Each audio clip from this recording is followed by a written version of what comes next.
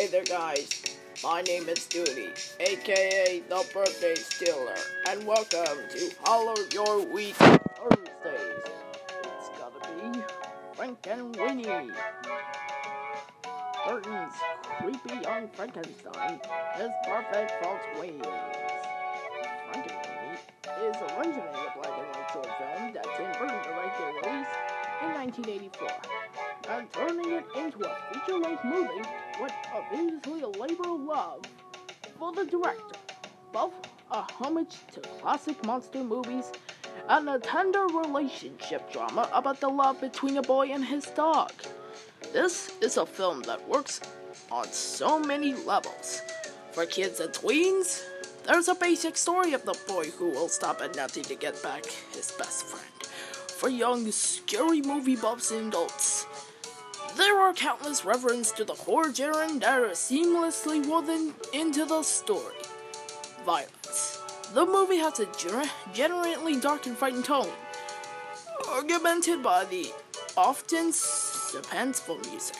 Most of Victor's classmates are creepy looking, especially the tall and freaky sounding dinosaur and the children of the corn. Look alike with his cat that makes prophetic letter-shaped poop.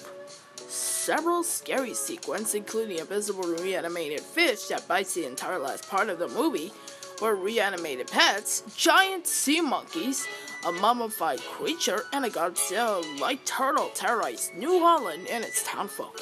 Pets die and other pets turn into monsters that smash and destroy. Sex. Parents hug. A mother reads a romance novel, and Sparky flirts with the neighbor's dog.